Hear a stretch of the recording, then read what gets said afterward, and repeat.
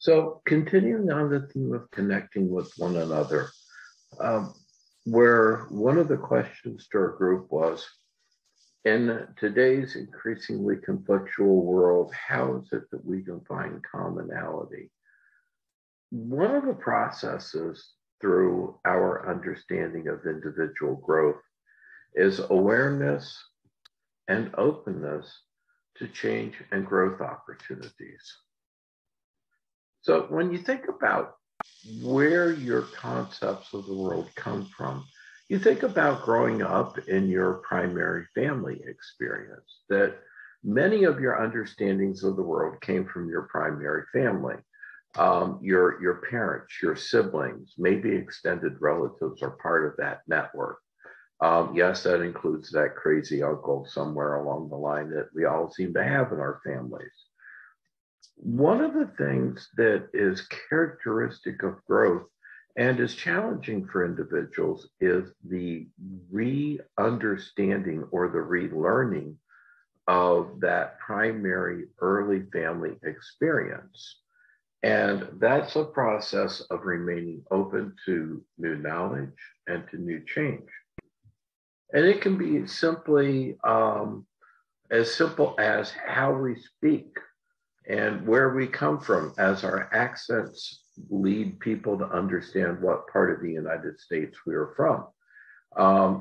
Individuals from the Midwest think people in the South speak strangely. And people in the South think the same of those of us from the Midwest, and that we have strange accents, or the Northeastern part of the United States have strange accents. And it's all a process of, that's kind of unconscious learning. And while that is easily identifiable, many of the other parts and processes and pieces of this are not. And we are all growing, and we are all changing, and we are all learning. So the interactions become one of what is it that I can learn, and how is it that I can challenge the thought processes that have been following me throughout my life in a way that integrates these within the schema of the world around me. The way to effectively accomplish that is through curiosity and wondering, what is that about? Or how is that individual able to do that? Or what can I learn from this process? It's very much of being aware of what is going on around us and not simply accepting what we see as being exactly what it is. Especially in today's world, where there are many that are basing their facts about the world based on their lived experiences, when oftentimes lived experiences are a narrow window of understanding. There are many things that require us to go out and to learn more and to seek greater sources of this and to understand what the evidence is for what we're being told. Part of the learning process, part of the professional development process, is understanding that there is an evidence process and understanding that thinking critically is a part of that process.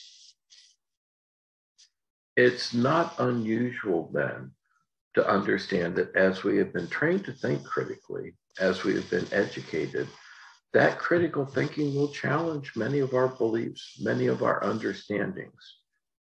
And it's important that we take our learning and apply it in a way that's supportive of our individual growth.